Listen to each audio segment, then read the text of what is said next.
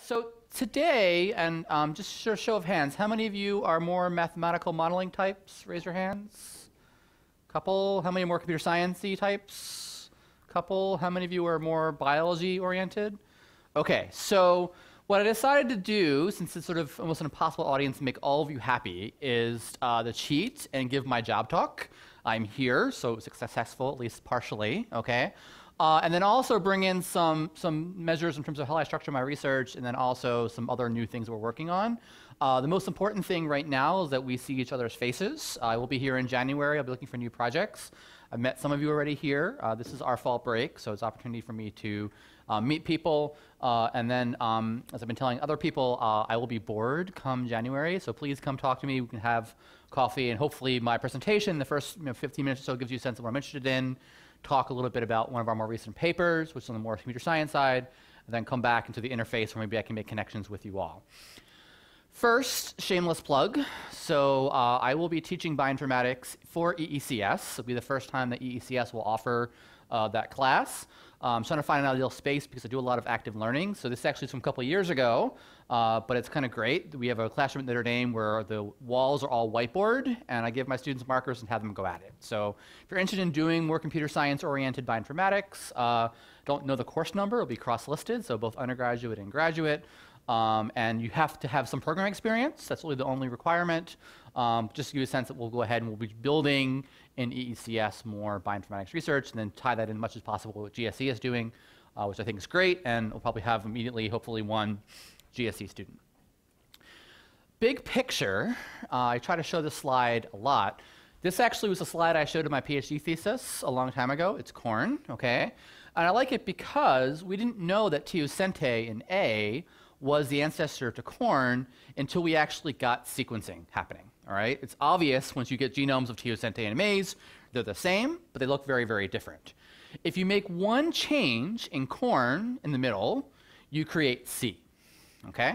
Now, obviously, knowing the exact change to make is one thing, and Native Americans, when they're domesticating corn, they went ahead by trial and error, right? And we have lots of instances, both intentional and unintentional. Dogs, I have a golden retriever and a Labrador retriever. They both have a retriever, but they're very different dogs, right? And that happened over 100 years. And so one of the things that we're trying to do is, again, we use genome sequencing. We do a lot of omics data, but it's a means to an end, right? Variation of itself isn't very interesting. How variation actually is affected. And so when I gave this talk, when I first started at Notre Dame, in my job talk there, I said it was 2 PhDs to do B and C. Fast forward 10 years, now with CRISPR, you can do that in a few weeks, right? So I won't get into any of the ethical issues. What I think is funny is I have a colleague of mine who's at USDA in Hilo. CRISPR plants are not GMOs. So you can go to the farmer's market and get corn that looks like C, and that would not be a GMO, right? And so again, we're in this interesting time where a lot of the things that were hard for us computationally to validate, now just CRISPR it, right? And we'll talk about why that may not be the best answer later on, but that's kind of where we're coming from. I would not be a computational genomist if I didn't show you the slide. I will give you a different interpretation of the slide than most people will do.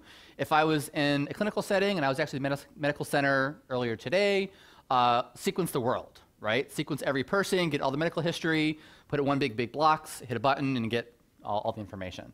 What I think is good, and I'll show you some examples, is that I actually got my PhD, go ahead and use the pointer here, right here, where it sort of did a nosedive. We were customer number 8 at 454 Life Sciences, which was super awesome. They are now defunct, right? So things are moving very, very fast. But now that sequencing is inexpensive, most of my discussions aren't about sequencing lots of humans or lots of pathogens. It's, I have this deep sea fish I think is really cool. I want to get a sense of its genome. Can I go ahead and sequence it? And the answer usually is probably, okay? I'll get into some issues why it's hard to go ahead and do that. But again, we work on very eclectic things and we're very open. And again, everything I do involves different groups. Other thing I will show you, as I always show in all my talks, is this is what I do. So if you get one thing out of this presentation, being a genome assembly guy is basically doing this. The only difference is you have tiny pieces or big pieces, okay? And so a lot of the algorithms we come up with are doing this, but it's hard because there's no box, right? So we do de novo assembly of some deep sea fish. We can make some inferences about its biology, but ultimately we put it back together again. We don't know if we did it correctly, okay? There was a time when I was a grad student, we were very ignorant. We just would go ahead and do it and see what would happen, all right? Now we do other ways of making it better. And then my PhD was all about, instead of having 4 scientists, we know there's scientists who have white lab coats on, use 16,000 or 20,000, right? So using high-performance computing to go ahead and solve this problem that may take months and do it in a context of in this case, maybe hours, okay? Another thing I point out, and I mentioned this earlier today, it starts somewhere. So if you have an idea and you may not think it's super interesting, we can just start there and then grow it. And so the best example is I have a new R1 that we started about 6 years ago, and I wish I was kidding, so I actually validated this before coming here. We got started on it because a biochemist friend of mine had a grad student write a piece of code. That code was running for 9 months in a computer in the back of the lab. It was not finished. She asked me if it would actually finish. I told her that that's hard. It's actually a computer science problem called the halting problem. You don't know it finishes until it actually finishes. We went ahead and fixed it, and then 6 years later, we have $2 million and a new R1, right? So again, even the most simple things gives us an opportunity to figure out what could be an interesting computer science problem. I went back and forth of whether or not to show you this, but I thought there'd be some grad students, and I have 2 of my students in the audience if they want to care what I look like before being faculty, much younger and a little bit more in shape. But this is our Delcher, and I'm showing you this picture here because in many ways what I do in research was sort of relates to him, and I'm thinking a lot about him because I'm giving a talk at my alma mater at Loyola. You can see here this beautiful campus in Baltimore, and this is the famous Campanile and statue in Iowa State. And so when I was an undergraduate, I worked in teams, and we all had our strengths, and we sort of leveraged our strengths to make some research progress, and Art is the one to thank for that. I took this picture, and you guys can't see, there is a message here. Art wanted to sort of put that in prosperity. This is a 20-year-old picture, but I don't remember what it was, okay? And then over here, Ben Jackson is a theoretician. He's now a relatively high-up executive of AOL. I'm surprised AOL still exists, but he gets paid very well to work for them. And TJ Wen, and again, we worked on some things that were fun projects that were published in really good venues, and we wouldn't be able to do it by ourselves, right? So even as grad students, we went ahead and found fun things to work on and move things around. So today, what I also want to show you, and it's kind of weird doing it, but this is Craig Ventnor. Do you guys know Craig? How many of you know Craig Ventnor? Raise your hands. A couple of you, okay. He was my hero as an undergraduate because he was Art's boss, and Art was this, Superman who can do both biology and computer science when that wasn't really cool to do it. This is late 90s. And I like this figure because this actually is the Haemophilus influenza genome, and I know where this exists because it's actually in the conference room at JCVI in San Diego. Much nicer to be in San Diego than in Baltimore. I'm surprised I'm actually saying that. But again, this technique and these methods are still useful today, right? So a lot of what we're talking about here isn't new, and it goes back, 20 years. To give you a sense of how that sort of morphs and affects today, and I don't know if any of you are thinking about maybe working with me or at least collaborating with me, this is my student Sean O'Neill up here. We do what I call embedding. So I think it's important for my students to also be someone on the interface. So when Sean asked me if he can go collect butterflies in Mount Hood, I said yes. I tricked him, right? He spent a week. I think some of it was fun. I think he really enjoyed the camping and the drinking part of it, but he only had to speak biology, right? When he mentioned NP completeness, he got blank stares. When he mentioned graphs, he got blank stares. But getting a sense of the problem, and he came back and worked on that. So not surprisingly, a lot of what my group does is on this intersection, right? Now again, all of our papers aren't in corners. They tend to be mixes and matches. But if you were to ask me, what does my group do? We come up with algorithms that solve biological problems, all right? And so Sean now currently is faculty at Oregon State, and he spends half his time teaching bioinformatics to a diverse group and half his time doing research. One person in the audience probably is familiar with VectorBase. So we do a lot of work connecting biologists to cyber infrastructure. We have a large federal contract to do that. A piece of that will move here. Maybe most of it will move here at some point. And this is an opportunity for us to see what biologists are actually doing, right? Sort of going out in the wild. And so we think that X is important, but when people go to VectorBase, they do Y. And it allows us to be involved with them and collaborate with them and sort of make them progress. And then more importantly, I think for some of you, since there's some other computer scientists, we collaborate with other people. And so I mentioned Doug Thane, Nitesh Chawla, and Tiana Milankovic here because they're good friends of mine, but because they've also gotten NSF grants independent of me that I fostered with at least one coffee/beer discussion. I think the beer is more effective if you in moderation, okay? But again, a lot of computer scientists have been funded because when you go around this circle, you find gaps where Yes, you need to build a system. That's not my research, but Doug can go write an NSF grant to build what we call MakeFlow, which is a workflow system for biology, and then it's great. And so we take that code, we move it over here, and vice versa, right? So it's sort of a nice feedback loop of research. If you're not computer scientists, this is my crash course when students come talk to me and they want to be maybe my student on their interview. These are the three things that we do. The first is the simplest, right? For us, genomes are strings over an alphabet A, G, C, T. They can be big, they can be small, they can be fragmented, they can be assembled, but ultimately all we care about are these strings. Moreover, we care about where things differ, right? So here's a single nucleotide difference or a SNP between these individuals. I name them here because I have a colleague of mine who's now at Minnesota, and she would have her butterflies, and she would name them and then crush them and sequence them. I would just rather have them be A, B, and C. It'd be better to crush them and sequence them, but we want to find differences. And moreover, not only just find differences that affect fitness. And so most of what we do is in speciation. That may be interesting for you guys, but I agreed to give a third talk in January.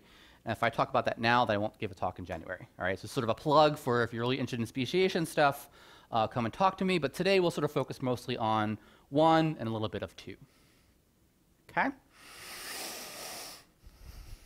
So what is the plan for today?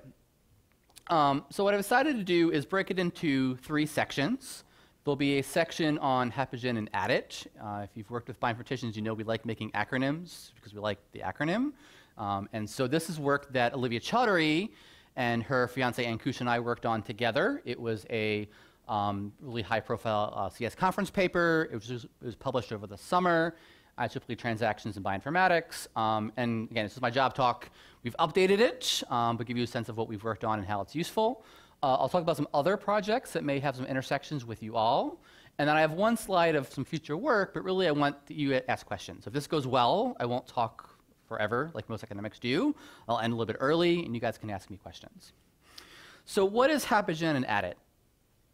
One of the things that we're interested in is phasing. And this is sort of an easier problem than the generic problem. We care about haploid genotypes for 2 reasons. One, my PhD was working on inbred crops, and all crops, even though they're diploid, effectively are homozygous and can be thought of as inbred. And we have a lot of interest in malaria, which is also haploid. And what will happen is that when you have unphased data, you have these areas that you cannot determine with your technology, right? They're question marks. This SNP could be benign or it could be super useful, okay? If you know ahead of time that this position could be a C or a G or a T or an A, you have no information in sort of ahead of time of which combinations. There's 4, right? You can have C and A, C and T, G and T, and G and A, all right? And the phasing issue is, can we use information, either directly or indirectly, such that we can say that this is a C and do that well, okay? Now, it turns out this is useful for other things, and so I had this here because I was giving a talk to the med school folks: disease susceptibility, demographic history, recombination. These are all really important, and so I'll kind of leave it here and go into the CS avenues, but then come back at the end and talk about our PO1. All right, so the research we're actually doing in malaria that uses this. My British friends have used the term in anger. I like using that, right? So we'll use this in anger to solve something interesting for biology. Sticking theoretical, here are the various methods. So when you work in bioinformatics, odds are what you're doing is not new. You have to compare it to something else. There's Beagle, Impute 2, and Link Impute. The one thing I will point out here, you don't have to read the slide, is that these are basically slow, require lots of memory, and they have a 5-hole footprint. And so we define this statement here. And so typically what my students and I want to do is we want to do better, right? We're competitive. We want to be able to do it better than somebody else. Now, you're academics. You never say that. So you always give your colleagues credit and then go off and do something better, all right? So hopefully I will convince you that our method is better. But because we're computer scientists and sort of steeped in software engineering, oftentimes it also is lower memory and faster, right? So we have all 3 of those things. But ultimately, I don't want something that is slower. I want it to be better. Now, there are some exceptions. I won't talk about it today, but we have a recent paper looking at finding structural variation, and our method is as good as other methods, but we have a new algorithmic formulation for it using a graph structure, and then finding the structural variation is 100 times faster, right? So again, it's not necessarily we don't have any better results. It's as good as the other tools, but we can do it much, much faster with our new formulation. And the idea is that will then help others use that formulation and improve their methods.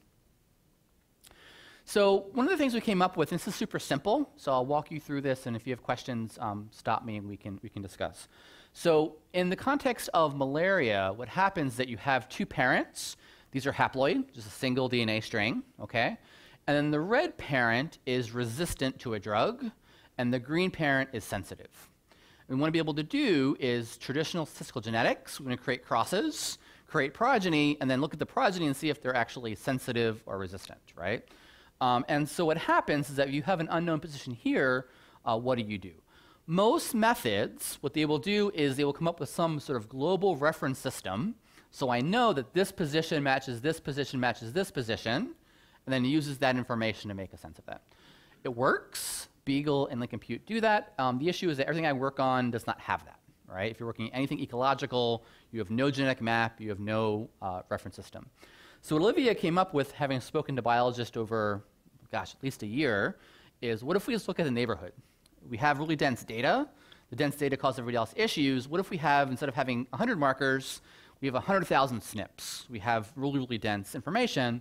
And let's say we say that if it's green here and green there, we make the hypothesis that that is green. All right? Now, we can be wrong, but the idea is that because recombination tends to occur in these blocks, this could actually work out really well.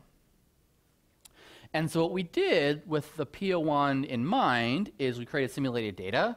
Now, I think I have sort of love-hate relationship with mixed data that's simulated, because on one hand, you know what truth is. Other hand, you don't know if it's actually right, okay? But the problem is, and I won't talk about it here, we had a sort of ace in our back pocket where we had a method where we could create up to 75 or 100 samples, progeny. And for whatever reason, all the previous crosses had 30. So we wanted to create something that would be similar to what we would generate for our P01 for the grant, which was funded. And so we used HB3 and DD2 that I had worked on about 5 years prior. One of them sensitive, HB3 is sensitive, DD2 is resistant, and sort of made our own progeny. And what you can see here from Olivia's slide that she presented, and I presented here in February, by and large, we make lots of correct decisions with Quick Compute. Right? If you just go ahead and use a very simple thing, if it's two neighboring things are green, it's a green. Almost all of them are correct. The 496 you see here are ambiguous. You have a red and a green, or a green and a red. Right? You're not quite sure where that is. And then the red ones are we make a mistake. Right? We have two green ones, but there's actually a crossover that happened. It's kind of tiny. We can't actually find it. And so we have it on and off, and it's an option, but this gives you a sense of how we can work on that. Now, the real big innovation, and this is where the EE flavor came in. So Ankush actually has a PhD in EE, is doing a postdoc at Harvard and such, is a lot of signal processing methods where you can go ahead and use these sliding windows and compute distance. We're using Hamming distance, which is very simple. But remember, these are from the same parents, right? When we go ahead and look at the progeny, it's either A, red, or B, green, and it shouldn't have no differences between them. So we can structure these windows such that it may have missing data nearby, but it has information in that window, okay? And then what we then do is, for those 496 remaining candidates, we generate all possible pairs, right? So we have no reference system, and find which one makes the most sense. And we have an adaptive window such that we want to use as over here as possible, but if we don't have that, we'll move over, right? So we want to get enough information from the window to do that. Your eyes are probably glossing over, so this hopefully makes more sense, all right? What most methods do is they look at this position, they fix that position based on some metadata, some third-party data, and they say, well, this position is either a 0 or a 2, it won't be a 0. Now, this is the diploid example because, again, in our case, it's either a 0 or 1 because it's haploid. If it's diploid, it could be either a 0, a 1, or a 2. What we do is basically create an adaptive window where we look at the neighboring region. We say, if this matches, and then that matches, and it's all 1, we're much more confident it will be a 1. And we do this on the fly, right? So again, we don't actually compute this window. This window is defined by having a similar neighborhood of gene calls. Questions on this, because it will be important for the rest. Okay, so if not, We then worked on real data. This is near to my heart because it's all agriculture focused. So we worked on grapes, we worked on apples, we worked on corn. These are the number of samples. There's way more corn data available than everything else. How many missing genotypes? What we do is we actually call the variants, and then we pretend that we don't know these, right? So we have ground truth. So we actually have all the SNP calls, and then in this case, we decided to not know over 2,000, and this will be the actual file size. And so Monet et al., or Money et al., how you pronounce that, they've used these data sets, and they compute these information. Genotype error is how many times you're right or wrong, depending on your perspective, right? So this is how many times you're wrong over how many predictions you make, the runtime, and memory footprint. And so if we look at it, these are the three data sets. Here's the grape data set, the apple, and the maize. You can see that for grape, for whatever reason, quick compute is awesome, okay? It only makes one mistake when it does a simple thing, right? And so our performance on grape is much better, not because we're smart, we just made the good guess, okay? These are the ones that can't be imputed. Again, one red, one green, or vice versa, and about 10% error rate on those. Here is apple. Again, by and large, we do really well when we do the quick compute. Our error rate for these guys is 10%. But again, we're stacking it towards being more correct because we combine both of those, right? And then for maize, again, we do really well on quick compute, and we have these many, and again, a little bit worse. So we want to compare with and without. What we did was we actually looked at what does QI do, right? So if we just run our method, because if you go back and look at this, in many ways, what quick compute's doing is just looking at one of these, right? So with adaptive, we look at 6 or 7 or 8, or how many we can actually go ahead and look at confidently. Whereas quick compute, we just say, okay, well, this is a 1, and that's a 1, so that has to be a 1, right? Do we have more information when we go further out? And what this slide is showing is that when you get further out, you get more mixing, right? It's less obvious when you have bigger chunks of if it's this or that, right? So in many ways, when Olivia was hanging out with the malaria biologist and they were talking about their recombination maps, and she's like, oh, let's try this, it worked, right? And so you can see that the error rate, it's not substantially worse, but it is worse, right? So the error rate with and without is 3% versus 2%. This is with and that's without. And the runtime obviously is much faster. So you have to say, okay, look at neighboring region, 2 green, green, go, right? And so it's much faster to go ahead and do that. And again, some of them are a little bit better. So maize, for example, right, has about 9% error rate, depending on what you look at, and only slightly better when you use quick compute. All right, so if things have gone well, I'm about 2/3 done, assuming about 10 minutes for questions. So questions on any of the previous stuff before I go through the results? So I'm just confused when you say quick compute, is that classical methodology, or because you've got QI and you have PI? Yep. So both of these are our own algorithms. There is no classical way of doing it. And so with QI, what we do is this, where we look at the neighboring region. So we know, because it's basically a rad marker or some sequence, the neighboring SNPs, right? Because again, it's a really tiny window and it's next-gen sequencing. With priority impute, what we do is we actually compute this distribution of what potentially is parental allele, but it's disjoint. We don't know they actually align or not until we compute having distance. And so we want to find, for the progeny, the ones that are over here are the ones that come from the same parent. And we go ahead and do that. This information assumes that the 001 and 112 are as such because they're from the same parental strain, right? But we don't know for sure, we're predicting it, right? We're saying because these are similar. Now, of course, if you get bigger, you get more confident in this actually is the right parent, but then you get more mixing, and you're not unclear how that would work. Other questions? Yeah, Trenton. So, is there any good reason why the grape data seem to be cleaner, or seem to, have less error? Yeah, so the question for those of you who are listening is, why is the grape really useful? The true answer is we don't know. If you picked grape first, obviously you'd win, and that would be great, okay? It turns out that this is, I think, is it Pinot Noir? I don't drink wine. I think Pinot Noir grapes. And because they come from one part of France, they're incredibly inbred, and so you get longer stretches where they're the same. So the fact that you can actually go ahead and look at that is just a consequence of the fact that the French like that particular variety of grape.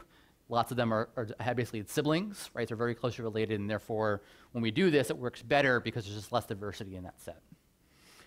Corn's the same thing. You can see that's the case. And then with apple, That's normal, but again, most apple comes from 1 or 2 rootstocks, and so again, the diversity in that system is not very high, and so therefore this works better. Yeah? So kind of in relation to what you were just saying, would you expect that this program would work less well on species that are not cultivated, so like wild species that have higher levels of diversity? Yep, exactly. So if you're not familiar with, and I'll show you some data in the second part of that. Yes, definitely. And we went ahead and did that and came up with a method to address that. But I'll show you that in a minute. All right, so let's go through some results. So this table can be interpreted as possible. So these are different methods. So the previous 3 rows are the sort of competitors, okay? This is the error rate, right, for our method, and it's in blue. The runtime and the memory. And the blue values are the best, right? Now, granted, 14 seconds versus 18 seconds is a big deal. If it was 3 minutes versus 10, it's still not a big deal. Let's go get coffee and come back, right? So we're not talking about huge runtimes, but as we scale up to the PO1, this may matter, right? So again, we want to make it be more efficient because we don't really care about this. We care about the massive data set we're generating from the grant. And if we go ahead and just look at the, oops, wrong one. Go back here. The next one, and just look at the ones that are second best, right? You can see that, again, here, second best is 9.5. It's 3 times better in our method. Here's Apple. It's 7.4 and 5.3. Not that great, but still an improvement. And we use much less memory. And the largest data set was maize. And you can see here, again, it still takes, whatever that would be, 720 divided by 60 sort of minutes, and error rate's more than 2, right? And so when I see this, I want this difference to be really big, and so I gave Olivia an academic high 5 because it was better, and then it also happened to be a little bit faster, right? And so again, this isn't a huge difference, and that's not a huge difference, but then we can go ahead and get better performance. And then the last one here is the Plasmodium, and again, it's not that great. This is probably the easiest data set, but still substantial. So to get to the question that was just asked before, what about things that are outcrossing? What about things that aren't haploid and easy? So we came up with what we called AddIt-M, and if you have any ideas, let me know. But what happens in computer science is you write a paper, it's great, you get to go and you get nominated for best paper, you feel warm and fuzzy inside. You say, do a journal paper, it's due in 2 weeks. What do you do in 2 weeks, right? Get a lot of work done and don't sleep and drink a lot of coffee, right? But unfortunately, we had to come up with some results too. And so what we did was we actually used a very simple SVM model in the scikit-learn Python class, and we used a bunch of individuals from chromosome 20 in human, and then asked what happens as we get more and more missing data, and what happens when we actually vary our training set. Now remember, these individuals are not related, they're not SIBs, right? I don't have 1,000 brothers and sisters that I know of. These are actually different individuals, but because we're relatively homozygous, we can use this as a good test case for moving things forward. And so when you go ahead and look at the results, and I'll walk you through this table, A is we fix the training set. So we use 75% of the 2400 as training sets to figure out where the windows are. And then the 1, 2, and 5 is how much is missing, right? Having 5 means more data has to be imputed. Here, we fix it at the highest number of missing genotypes, but we vary the training data set, okay? And you can see that Beagle is the only tool that actually is used for this. When we have very little missing data, we do awesome, but by and large, we do awesome across the board, okay? So our error rate is much lower, and again, our runtime also rocks, but I don't care much about that, right? So again, we can go and compute something, literally more than 20 times faster, and our error rate's 5 times better, okay? This is more interesting because, again, when you have less training data set available, when you have more training set available, it doesn't quite help, right? So we can go ahead and have lots of differences here, but when we have lots of training data set, Beagle's able to accommodate it, and it's not that stark. So we went ahead and did lots of different comparisons in the paper. You can go ahead and look at it if you want, not simply transactions, but the basic idea is that, again, in this case, we're still better, but it grows with how much training data is available. We're able to use the SVM to, again, get a better sense of what's going on with more training, which makes sense, and see. Now, what I wanted to do, because I want to make sure this was correct, was what if we try our old method? So we used to call the previous method is now AddIt-NM, and it's way worse, right? So when you apply the simple method on outcrossers, it's super bad. Don't do it.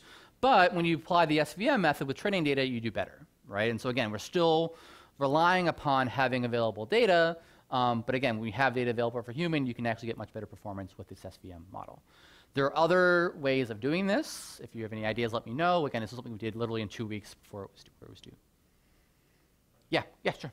So the runtime includes the amount of time it takes to do the training sets? Yes. Okay. Yeah. Okay, so these are sort of punchlines. So again, the big punt of that paper that came out in the summer is that we have high accuracy. We use these adaptive windows. We can have less time in memory, including even the training time. And then we don't require reference data, but when we do have it, we can use a simple model and our framework and do much, much better. Okay, and that's sort of a win across all boards. So I want to talk about other projects. And this, again, the whole point of being here is I hope, I don't know how much is a good number, 5 of you email me and come to my office in Mincal in the spring, maybe 3 of you, more than that, we'll see. All right, all of you are welcome and hopefully come. Talk about other projects we're doing to get a sense of what we care about and how this will affect you. I will show pictures of mosquitoes. So most of what we do is on the mosquito side. I show Anopheles gambiae pest here because it's still the flagship genome in Gambi. Multiple people spent years of their lives making this good. It will never happen again. It's sort of a one-time thing. And I highlight Phenestus because we got in a grant to work on Phenestus, and Arabiensis is close enough to Gambiae. Maybe we can use information to make sense of that. Phenestus is the worst assembly, but most important biometrically, right? And Minimus is the best assembly, and it's not very interesting, right? And there's reasons for that, and we can get into that offline, hopefully over a beer. Are you familiar with N50? How many of you know what N50 is as a measure? A couple of you. Okay. So what N50 basically does is says, I have an assembly. The assembly should be 225 million characters. Let's look at the biggest piece and see if I get to half of that, so 112, right? If the biggest piece is 112 million, and 50 would be 120 million. If I take the biggest piece, the next biggest piece, the next biggest piece, and whatever, and the last piece that gets me over 120 million is 671,000, that's the N50. So it gives you a sense of how fragmented it is, right? And you can see there's huge differences in this number. Genome sizes should be exactly the same, but we see very differences between that. And so one of the things that we were thinking about, and we have thought about, and I'll be honest, even though this is being streamed and recorded, is that we and others have done measures like this where we do what's called a bake-off. We take our favorite assembler, we run it on some truth data. If you care about errors, you'd use Abyss, but everything else isn't very good, okay? The reason why there's so many rows on this table is that these are largely national products. So when sequencing was done, each country had their sequencing center. Each sequencing center had their assembler. If you were curious, Abyss is the Canadian one. Okay, so they have fewer errors, but they do pretty poorly on everything else. And what we did in the past, that we call meta-assembly, which is to take the best of both, right? Take the best of this, combine it to the best of that, okay? This morning I had a really good Southern breakfast that had a Midwest flavor to it. I was very appreciative, but it's sort of a fusion of ideas. We can do fusion of assemblies. And the problem with that is that it works. We've gotten awards for doing it, but it can never be used again, right? So you write it once, apply it to your genome, and it's never useful again. Now we say it is. You guys can download it and use it. It's just really hard. And so what I had one of my more recent students, Shunlong, think about is what if we use newer technology? So there's newer machines, PacBio and Active Nanopore. And what we can do is say, and it's more true for Nanopore than PacBio, but trust me that these are the case, that this piece is correct, right? It's only 8,000 characters, but there's no assembly. And what we can do is basically validate, relative to this rubric, of how well our assembly is. If I get no alignments in this region here, that could mean the assembly is wrong, right? Doesn't mean for sure it is, but it means it's questionable. And so what we can do is validate these segments, the red segment, the green segment, and the sort of bluish segment here, and make these gaps, then put it back together again, okay? And I don't have any sort of kids' books in this talk, but Humpty Dumpty, right? Humpty Dumpty's on top of the wall, push it over, put it back together again, right? Use the information in third-party data, put it back together again. Now, this was actually the most traction I got from the medical school folks, because it's the same method to find structural variation in cancer genomes, right? The difference is that we know it's wrong because this gets fused together in some tumor. We're going to be able to find that. So these X's here are misassemblies, but you can do the same thing for finding structural variants, and they were super excited to apply it to their breast cancer samples. I'm very visual, so I will show you a picture. This is a dot plot. This actually is code I developed with art many, many years ago. That's called Mummer. If it's correctly assembled, it will be a blue line that looks like this, or a red line that looks like that, okay? We've taken E. coli and basically made it wrong, all right? So whenever you see a red area, we've inverted it, we've did translocations, all the things you would imagine going wrong in an assembly or going wrong in a cancer cell, we've made here. And the question is, can we take real PacBio data and fix it, right? We know what the truth answer is, and then go ahead and do that. And we apply our method, and because E. coli is circular, this is correct, right? Now you may be able to see here these little blue dots on there. The PacBio data we used for that paper that was published about 8 months ago now is about 80% correct. So when we go ahead and put it back together again, we can glue this piece and this piece together with long reads, but the inside portion is not very correct, right? And so we since have come up with a method that's in bioXRV. We're hoping to get in bioinformatics to correct long read data that fixes this. I won't go into that detail, but that's the idea. If you were curious, since I know some of you care about arthropods, what a tick assembly looks like, it's sort of like this. You see there's little blue pieces and red pieces, but there's no rhyme and reason, right? So again, a lot of the things I work on are highly fragmented. The hardest probably is spider. So the Black Widow is done, and it's in 3 million pieces right now, okay? And so again, there's no way with short read data to assemble a spider. Maybe this will be helpful. And we apply our method to it. It's not a miracle worker, right? But it gets better, right? We get over a 10-fold improvement in continuity by using long read data for this. And so we actually have a journal paper that came out in BMC Genomics. It was the journal venue for that conference. And what's interesting about it was we determined that if you have money, sequence it again, right? No matter what you can do with Humpty Dumpty, it's not as good as putting Humpty together independently, all right? And so feel free to go ahead and look at that paper, but that's what we were working on. And here's the last data point. And you can see that, again, this is the yeast, Saccharomyces W23. Quast is a method for determining assembly quality. And so if you get a great assembly with 30 pieces, it has at least 100 mistakes in it, right? So again, it's getting your exam from your undergrad done, and it's all filled out, but all the questions are wrong, right? And so what we do is provide a less contiguous assembly. So again, there's more pieces, but we reduce the errors and we reduce the relocations and so on. So we've been using this in different contexts. And the one that actually is the most interesting is actually beetle, tribolium. So tribolium, they have no more money, and so they can't do it again. And so we're trying to see if we can come up with the best sort of halfway house to get them better. All right, so I wanted to get done in about 10 minutes. So the one thing I promised that I would present, because somebody in the audience is working on this, is sketching. How many of you have heard of sketching before, or Minhash? People who work in my lab? Okay, and one more. All right, so I'll go through the details. One of the things I'm really interested in doing is, and this goes back to when I was an undergrad, is a class of algorithms called locality-sensitive hashing. The most famous one is probably called a Bloom filter. Right? A Bloom filter is an oracle. You have data, and you ask the oracle, is my item in the data set? And Bloom filter either says no or maybe. All right? If it's maybe, you still have to look further, but you have either a no or a maybe. Okay? And so what we want to do is create these fingerprints that I'll explain in a few slides. It takes a big data set and reduces it down to a smaller one, where we can go ahead and use that to get a sense of are things actually similar. And so I won't show any real slides, but I will remind you about Jacquard similarity. And so Jacquard similarity is defined as the intersection of two sets over the union. If the sets are exactly the same, Jacquard similarity is 1. If they're completely different, it'll be 0. Okay, and hopefully remember your algebra here. You all look relatively young. How many of you remember Alta Vista as a search engine? More of you. Okay, you know more about Alta Vista than you do about Minhash. Interesting.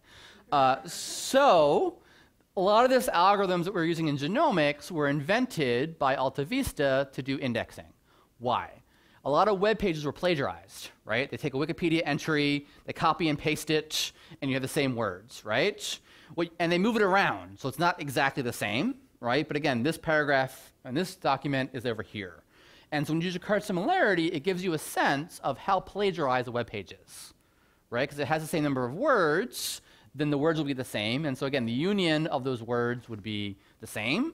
And it may not be in the right order, but you can get a sense of that. So again, a lot of the methods for doing what we'll call min-hash are invented this way. But we don't care about web pages, we care about sequences. So what do? Here's a slide that I've stolen from my friend Sergio Corin, who's not NIH. He was a PhD student at Maryland before, from his assembly paper. And we do a lot of work with k-mers. A k-mer is just a substring of size 3. All right, so these are all the 3-mers. You take this string S1, the first k-mer is cat, the second one is ATG, the third one is CGG, and so on. All right, take a sequence, put it in a blender, and come up with all the overlapping 3-mers. Do the same thing for a second string. Okay, just like the web page, it moves things around, doesn't matter where they are, as long as you actually have those words in the text. And then what we call it min-hash, so we come up with some number of functions. Usually it's more than 4. Maybe it's 1,000 or 2,000 functions, depending on your data set. And you apply the hash function to all the k-mers in the 2 different strings.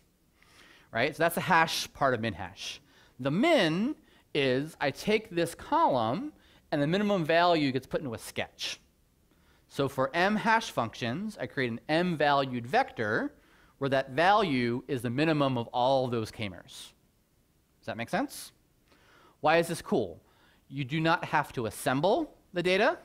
You do not have to do anything besides just go ahead and take all the pieces, apply the functions, and create a sketch. And then when we compute similarity, if you were in my class, you do sequence alignment, which would be time proportionate to this size times that size. With sketching, all you have to do is look at these vectors and say, is this the same number, yes or no? Right? Same number, yes or no. So very fast to do overlap, and you'd estimate your card similarity by how many numbers in common over how many numbers total. So in this very simple example, the estimated Jaccard similarity is 0.5 because there's 2 things in common, and those 2 things correspond to this formula you see right here. Okay? Now the problem with this is very much like black magic, because how do you pick the size of the k-mer? How do you pick how many functions? What number here is good enough or not? Those are all separate questions. Okay? But one of the things that we were working on, and this is my version of it, more so than a more recent version, is can we use this to do what amounts to a sample blast? I have some unknown mosquito from some location. I want to figure out what the most similar mosquito is, right? I can take a barcode and blast it and see, but that may not work very well. And so what I'm showing you on this slide is a phylogeny of 3 mosquitoes. Gambi and Clutie are now new species. Bamako is actually a form of the black one. These lines you see here are actually in aggression, so these mosquitoes can create hybrids, right? So this mosquito here is mostly Gambi, but it has some Bamako. This is mostly Clutie, but it has some Bamako. And the grad student who's now a postdoc didn't talk to me for a week because we were able to reproduce exact figure with the exact grouping with doing no assembly and no snip calling at all. Mosquitoes are so different that we can just go ahead and create the distance metrics of Jaccard similarity. Just go ahead and do sketching, create these vectors, and then do hierarchical clustering on it to figure out which ones are more similar, make a tree, and it was like this. And I won't repeat what she said, because this is being recorded, okay, with some very choice words, but we've seen this in other contexts, where again, it may not be the exact distance you would get with the super fine-grained method, and even the integration, the samples that have mixtures of blue and orange do show up here. So we can actually reproduce and see integration. And so we're currently working with a Copion vector base on this. We're going ahead and basically building a sample blast where if you have a mosquito, you don't even have to assemble it. Just take your read data from Illumina, put it into the sketcher, go ahead and create a sketch, and then go ahead and use this information to figure out which is most closely related to this. It's also used for genome sequences. So the program we use for doing sketching here is called MASH. And MASH actually could be used to search all of GenBank. An example of this is I had a paper, a project that was usually published looking at these 2 bacteria that produce a natural product, and they didn't know what species it was. And it turns out you can take the bacteria of unknown species, sketch it, search all sequence things, find the most closely related one, and actually is correct. So the 16S barcode was wrong for that species, but the sketching actually was correct. So we've been playing around with this a lot, and hopefully one of my students comes here and can work on this, but that's the idea. And this will probably be more of an Oak Ridge thing, but that's one of the things we're working about, not looking at mosquitoes, but looking at environmental samples. So we can take different samples from an environment, from a lake, from a river, from a desert, and do the same thing and figure out which ones are closely related based on shared species, not spared content. The last thing I'll talk about here, so I want to finish up a little bit early. This is the hardest thing I've worked on. So if you're looking for a project, work on phenestis. So there's these two types called Phylonzo and Carabina that you cannot detect unless you karyotype. Take a mosquito, get its chromosomes, look at them. And there's actually a flow chart that determines which is Phylonzo and Carabina. This is actually the first time ever that we've been able to determine Phylonzo and Carabina. This is Phylonzo and that's Carabina using sketching, right? So we can actually now take just raw data, individuals. What's interesting about this, though, is that this guy here and this guy here were actually not the outgroups. There's another one that's out here, and it turns out that there was a lot of fungus growing on that mosquito. It sounds kind of disgusting, but it's been in the lab for like 20 years. And this mosquito was sketched, and the fungus was sketched, and obviously the one with the fungus that was a mixture was over here because it was not very similar. So we can actually also use this for finding the contamination, so it's not intentional, but now we actually go ahead and do that to figure out for all of our ancient samples which ones look wonky because they end up over here, right? So again, a more applied application of using sketching. All right, the last two things I want to talk about, and this led to something to work with Mike Gilchrist, who kindly introduced me today. We have different measures of how common codons are. So remember, there's 64 codons. There's 20 amino acids from your molecular biology. There's redundancy there. And so a 100% max means that you use the most common one in the genome. And the 100% min means you use the least common one.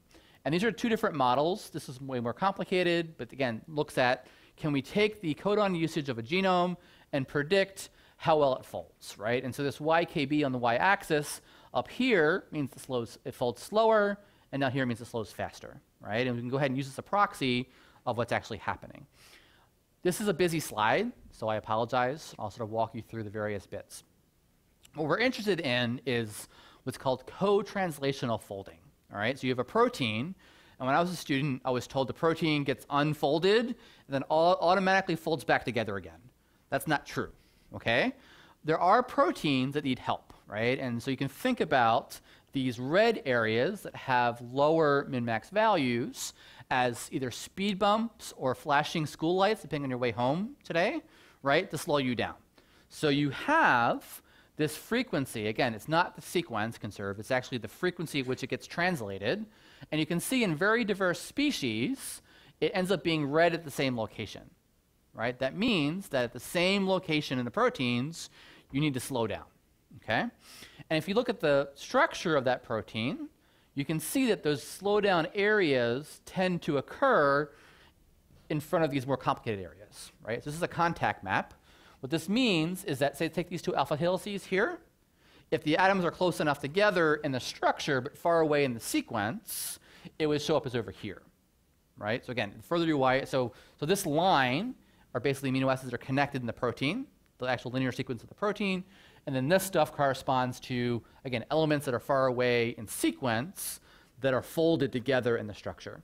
And we actually have methods, and we just published a paper in Scientific Reports, where we can actually use this information, take this structure, make a map, and then use that to predict if it's going to be protein X or protein Y or protein Z, right? So we can actually go ahead and do structure to function, and then also combine it with that. And so you can see here, this H solarium, even though that actually is mostly blue, but you can see a little bit of red at those positions, right? So not only is it there, it's also relative, and again, the sequence may be different, but the actual frequency of it is actually conserved. And so we have a new R1 at the end of year 2 working on this, and Gabe Wright is not here. He's actually in Norway right now, but he'll be coming and visiting and hopefully coming here as well to Tennessee to join me, but he's been working on this for the last year or so.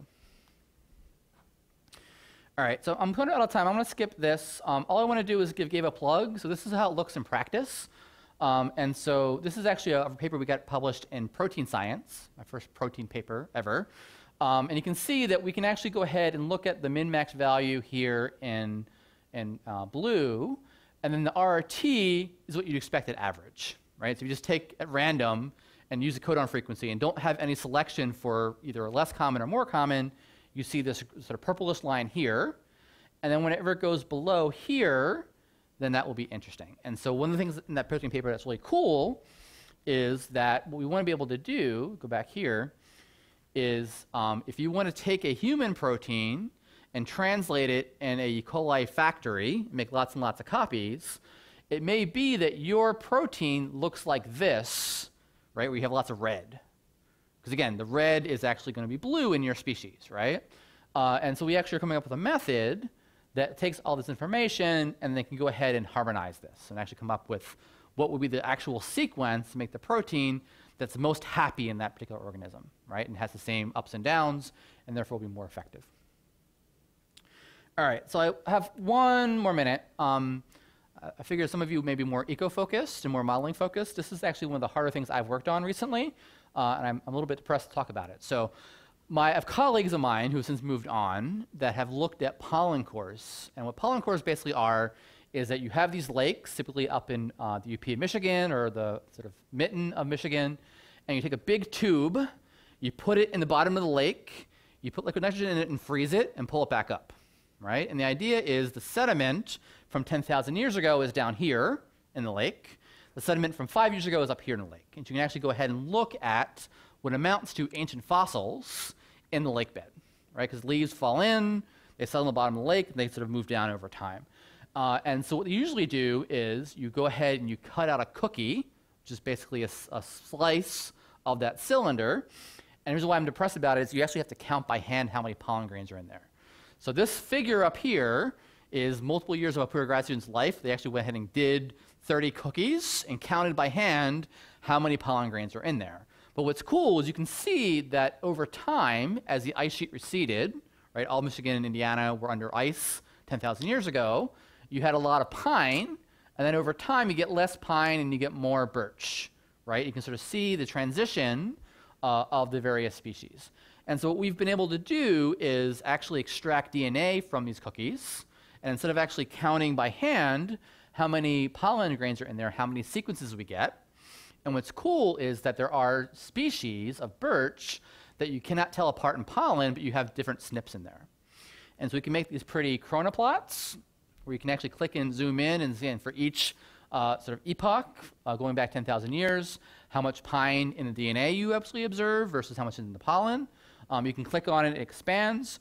And then we can also look at haplotypes in the data as well. And what's cool about this is I finally solved this problem myself over the summer. You get weirdness because some of the cookies have leaves in it. And the leaves have more DNA from that leaf, right? And so you get these huge outliers where you get tons of data from birch. And you can see in the cookie there's a birch leaf there, right? And they didn't actually pull out by hand with tweezers all the tissue, right? So we have some issues there, but we've been able to actually go ahead and correct for that and find haplotypes, and then go ahead and connect that. So again, we're doing a lot of modeling, and so there's actually a project called Paleon. We're actually coming up with mathematical models for looking at climate change and how species come in. That's more theoretical, and it's using this DNA data sort of to calibrate it, right? Can we use this to get sense if our models are actually working? All right, so here's the last slide.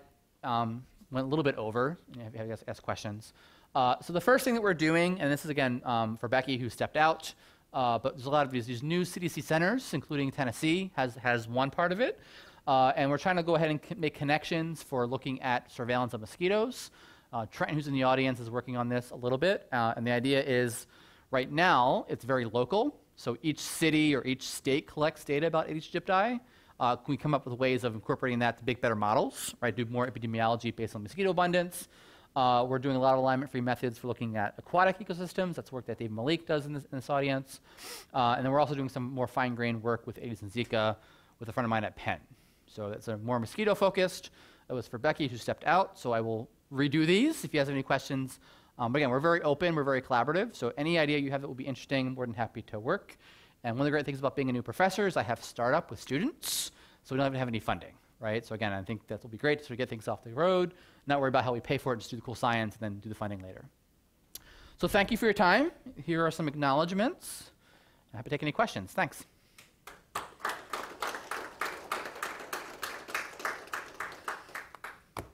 And I'm going to get some coffee because it's my second talk today, so hopefully I can talk for 5 more minutes.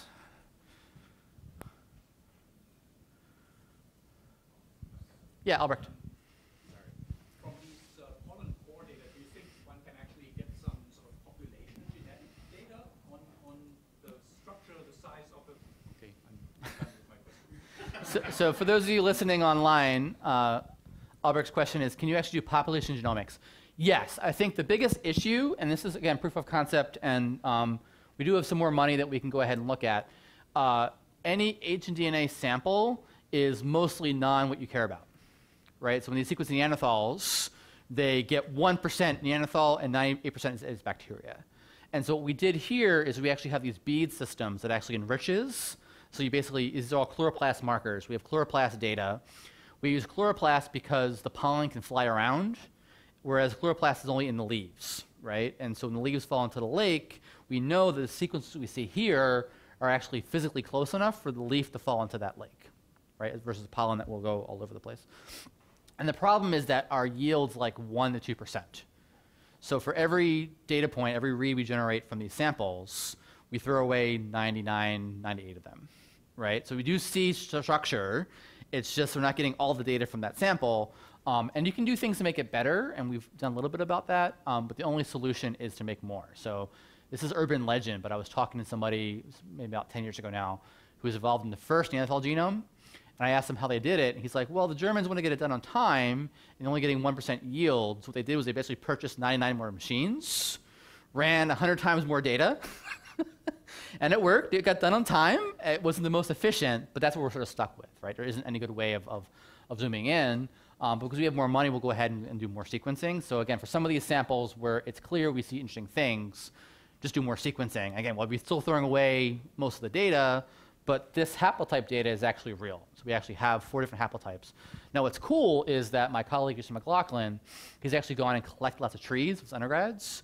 And so he actually knows the population structure and haplotype map of this area today, not 10,000 years ago. And so we can actually see cool things in terms of the haplotypes today versus what it was 8,000 years ago. And that doesn't really mean much, except for the fact that he's involved in a large consortia where they build mathematical models to make predictions, right? Given how climate changes and so on.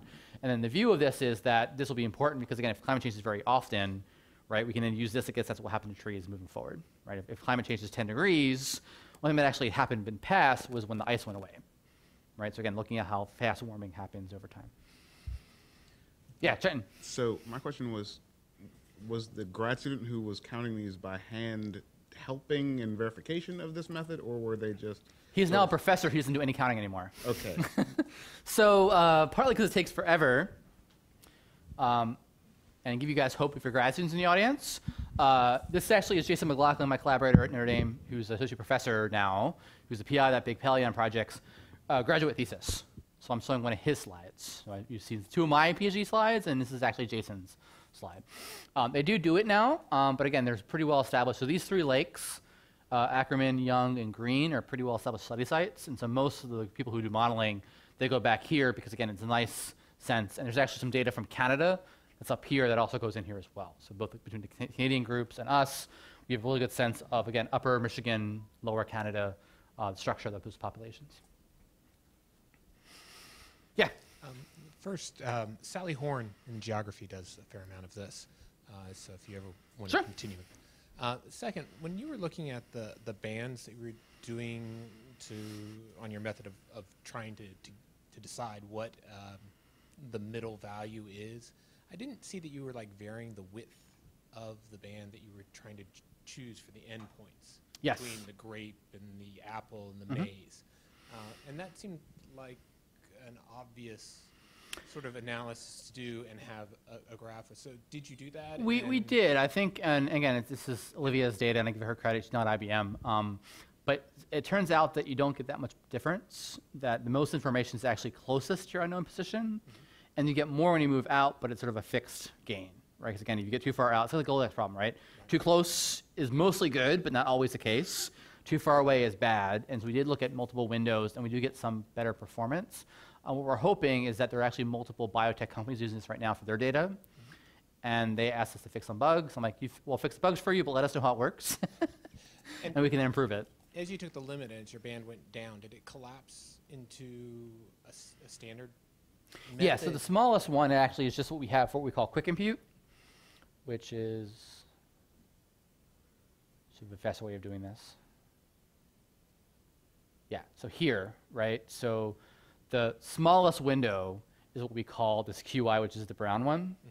And then again, it's the best because again, the information is closest. So it's sort of counterintuitive. You think having a longer window would be better, but for almost everything, the smallest window is good.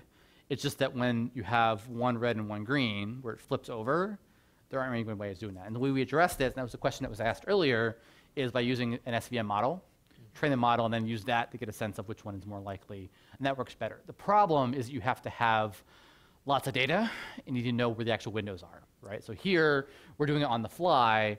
The other method, you actually know this is chromosome 20 at position 1 million, right? And so you can go ahead and look at what's in there and build a model based on that information. We don't have that here. What I was thinking is, as your window got too narrow, you would lose your performance advantage, and you'd be right. Yeah, and again, I don't care. I mean, I think and this is maybe overly honest. I'm going to work with you guys. Most of what we do is data parallel.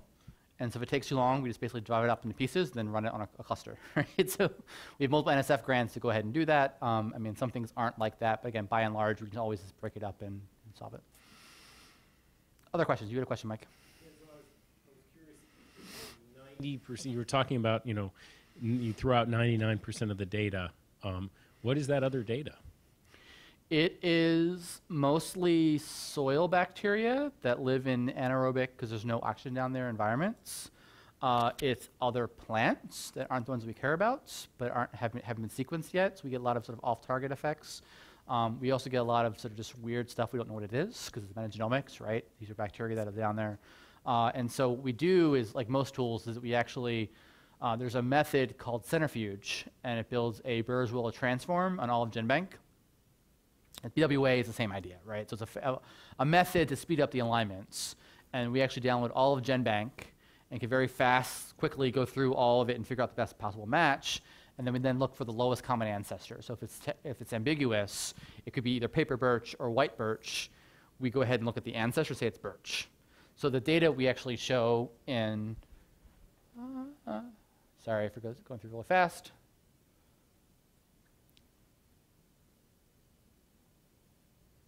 Yeah, here. What we do is some of it actually is ambiguous. So we have this plot.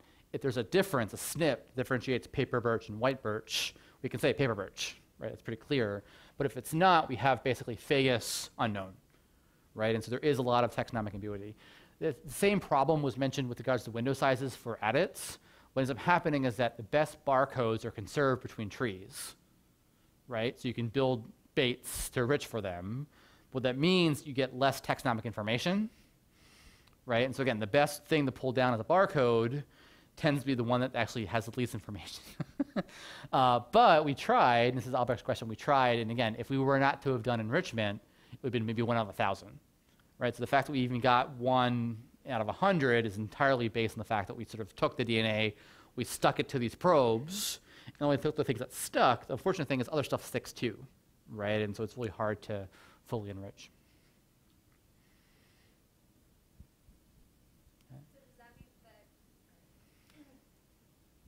Does that mean that you can only really do this with species that already have genomic resources available, so that you can make sure that you're getting target? Yeah, it sort of works. I mean, I think what's interesting is that the main species that are important for modeling climate change, circa when the ice sheet went away 10,000 years ago, are largely sequenced. We still get weird stuff. So for example, there may be haplotypes that exist that haven't been sequenced yet, and then the best match is to an Asian birch, right? And obviously it's not in the US, and it's weird. And so what we do, we have a whitelist. And so again, if anything is not in the whitelist, we say, okay, we know that it's probably birch, but we don't know what it actually is. And that sort of helps a little bit for the mapping. But yeah, we get all kinds of weird stuff. The other thing I think was really interesting is that no matter how clean you are, no HDNA lab is actually really clean. So we actually have a blank that has lots of DNA in it, and we filter it. And so I'm not saying what grad students in Notre Dame eat, but it's like rice and banana and chocolate, right? The DNA that you have in your hands, you're doing it, and again, it's clean. It's a room that has no DNA inside of it. But even water has DNA inside of it that corresponds to plants, and it's things that you would think that grad students may be eating. Maybe chocolate more so than anything else in that list. Or coffee if it was me. Not that much coffee in there. Maybe it's just the food items. Okay, so as I mentioned, won't stick around too much. So again, I will be here full-time in January. I hope to come to this seminar as a visitor to see you guys here in the room and eat cookies and drink coffee. It will not be until January 1. but feel free to email me. I do have a UTK email with my vol card. I won't use it probably, so feel free to send me an email at my Notre Dame account for now. Again, happy to have Skype, talk to you about various projects, and again, I will probably have at least 2 new students to work on cool stuff. It doesn't have to be a fully fleshed out project. Just say, Scott, it'd be cool to do this. Again, I think it's this, if you're saying every journey is one step, right? So let's take the first step and then the second step and so on, and look forward to meeting you guys more informally moving forward. Thanks.